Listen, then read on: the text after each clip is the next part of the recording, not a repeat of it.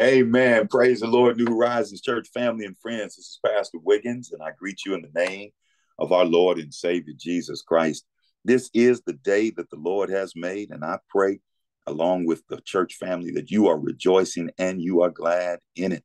Thank you for joining us in our 21 days of praying and fasting about the abundant harvest that God wants to bring into each and every one of our lives. We're at day 19. I can't believe it. We're in the last 3 days of this prayer. I want you to stay strong in the time of prayer and fasting. If you're fasting with us, stay strong in the fast. Maybe if you messed up and put something in your mouth that you weren't supposed to, or ate something that was not approved on the fast, don't get down about that. Get right back up. Join us for these last 3 days. There's still a blessing, I believe, on the way. And if you're not fasting with us, but you're praying with us, we thank God for you as well. Just coming alongside the church family and praying. I believe the Bible says one can put 1,000 to flight, two can put 10,000 to flight. We just do better. We're stronger when we come together. And so today we're going to be praying together in Psalm 126, Psalm 126 and verse 4. Psalm 126 and verse 4 from the Message translation of the Word of God. Here's what the Word of God says. And now, God, do it again. Bring rains to our drought-stricken lives. So those who planted their crops in despair will shout hurrahs at the harvest. So those who went off with heavy hearts will come home laughing with armloads of blessing. Amen. And now, God, do it again. Amen. We're going to pray that God would do it again. He's done it before. We pray he'll do it again. He's done it in the lives of our parents and our grandparents in generations past. He's even done it in previous seasons in our own lives. So we're going to believe God to do it again, to bring an abundant harvest to the life of his people. And so today we want to lift up 4 things to the Lord today in our prayer time. Number 1, we want to pray and ask God to bless us in our seasons of drought. You know, there's sometimes when we go through a dry season and God will still bless us in our seasons of drought. Secondly, we want to pray and ask God to bless us in our places of despair. Sometimes we go through times when we're discouraged, despondent, depressed, and times of despair, but we pray God will bless us even in those places and during those seasons. Thirdly, we want to pray and ask God to bless us in times of discouragement. Sometimes our hearts get heavy. Sometimes life gets hard. Sometimes we just go through hell and high water.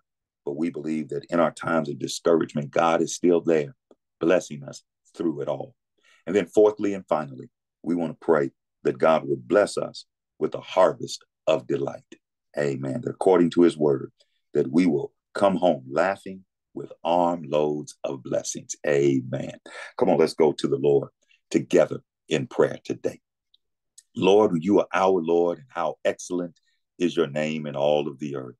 Lord, you are the Lord of the harvest. You told us that the harvest, Jesus, is plenteous, but the laborers are few.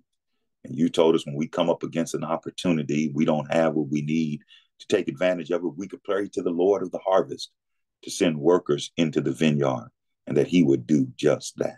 So, Lord God, we've been praying for the last 18 days about the abundant harvest that you want to bring in our life. And so, Lord God, we know that you've been good for it. You've done it in previous generations. You've done it in previous seasons in our own life. You've done it in the lives of our family and our friends.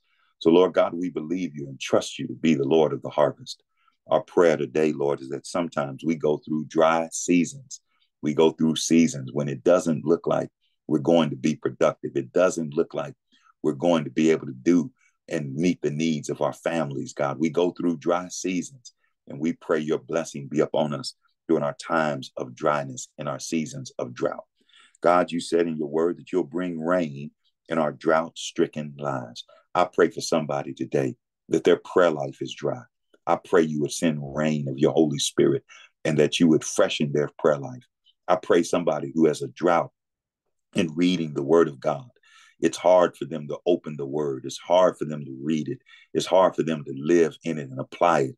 They're in a drought with the word. I pray you would rain upon their life, God, and they would desire the word of God like never before. I pray for somebody who may be in a drought in their relationship, God. I pray you would rain on their drought-stricken life and you would refresh and revive their relations in Jesus' name. I pray, Lord God, that you would bless us even in our times of despair. You said those who planted their crops in despair will shout with hurrahs at the harvest. Lord, sometimes we're in despair because a loved one has gone home to be with you. A relationship has broken up and we no longer have fellowship with that person. God, sometimes we go through despair because we've lost a job or finances have not gone according to plan. I pray, Lord God, you would bless us in our times of despair, that we would shout with hurrahs at the time of harvest. God, bless us even in our times of discouragement. Sometimes life gets hard, Lord, and sometimes our hearts get heavy. Sometimes, God, we have to go through hell and high water. But we know, Lord God, you never leave us, nor do you forsake us. And you bless us even in our times of discouragement. And I pray, Lord God, that through our droughts and through our times of despair and discouragement, God, you would bless us with a harvest of delight, that you would bring us home, Lord, laughing with armloads of blessings, Lord.